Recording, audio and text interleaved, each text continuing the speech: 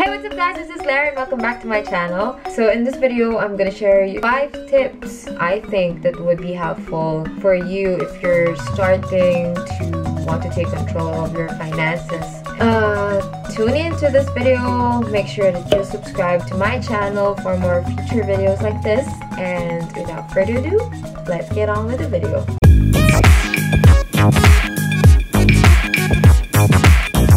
Our money is hard-earned money. Like, we need to make sure that this money is going to something fruitful, useful, and not be wasted on unnecessary things. So, the first thing to anything is to assess. You will assess your financial status. You need to know how much you got right now. How much is the money in your wallet? How much is like your money in the bank or so, for you to have a nice baseline. Yeah, you just count the money in your wallet, check how much money you have in the bank, write it in a paper or in a notebook.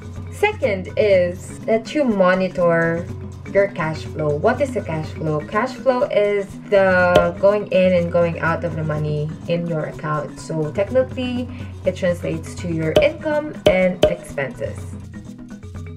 You always need to know the current status of your finances, like how much money you got, how much debt you got. If you have a credit card, you will be able to compare your monthly expenses to your monthly income. The ideal is that you live within your means. Spend less of what you earn so that you will have your savings. To help you in monitoring those expenses, you can either use paper. If you're traditional, you can use paper and notebook, or if you're like me, a bit techie, there are popular apps in iOS and Android, like You Need a Budget. I personally use Pocket Expense. Oh my god, it's raining. Number 3, you need to always evaluate. In those apps, they have monthly reports there. You can view your total expenses and your total income in like charts so that you would know if you are living within those means. And if not, you would be able to know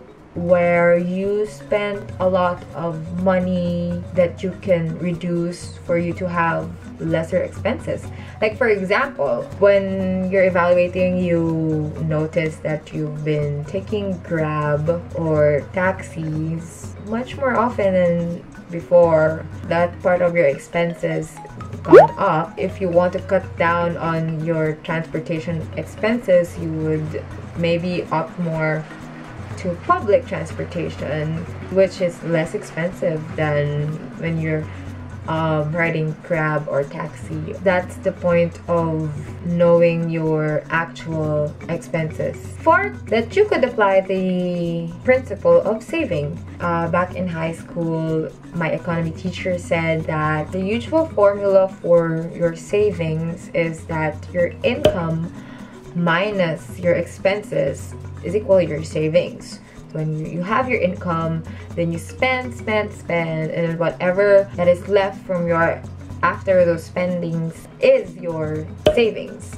But the more ideal one is it's your income minus your savings equals your expenses. What's the difference of the first one to the second formula? In the second formula, you will be prioritizing your savings. For you to be sure that you will have savings, you deduct it from your actual income. Then, whatever is left is the money that you can spend. And that's where budgeting comes in. And another thing that I like about that principle, you can control the amount of money that you will be saving. Like, for example, I started by saving 10% of my monthly income. So that's, for example, let's say 20,000 times 0.10. I'm bad at math because I'm a nurse, no joke.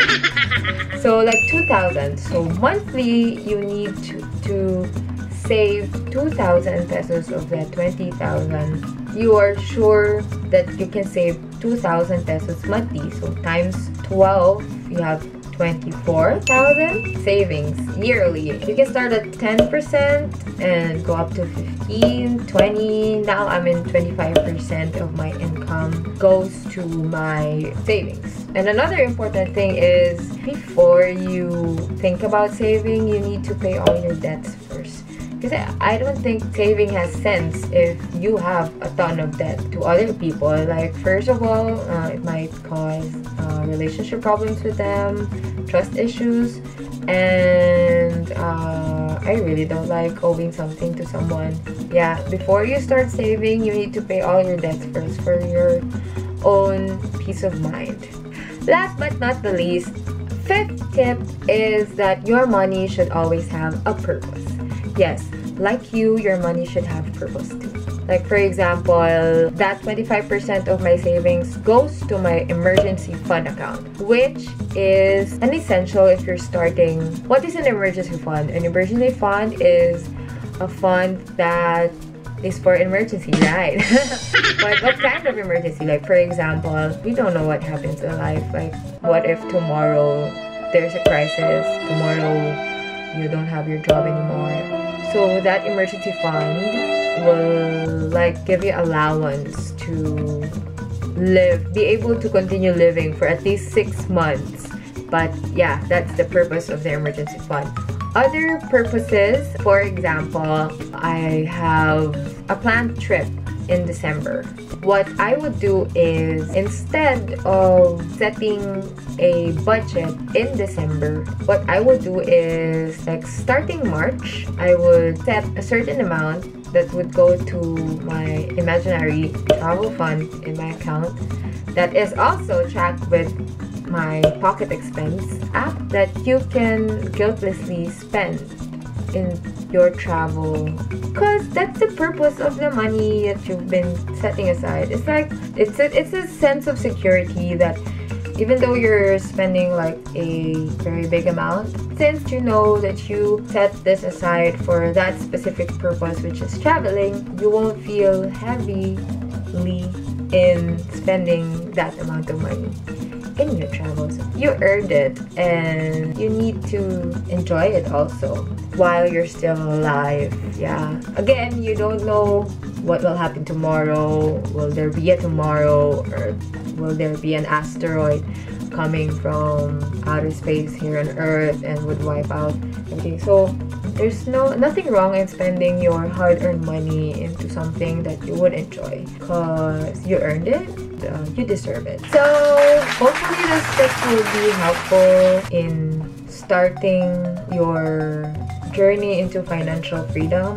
I am still in the process of studying this kind of financial thing. I am also in my journey into financial literacy. So I suggest you subscribe to my channel. If you have suggestions for future videos, let me know. I want to be interactive with you. Yeah, I think that's it. I want to see you in my next video. Okay? Okay? Bye!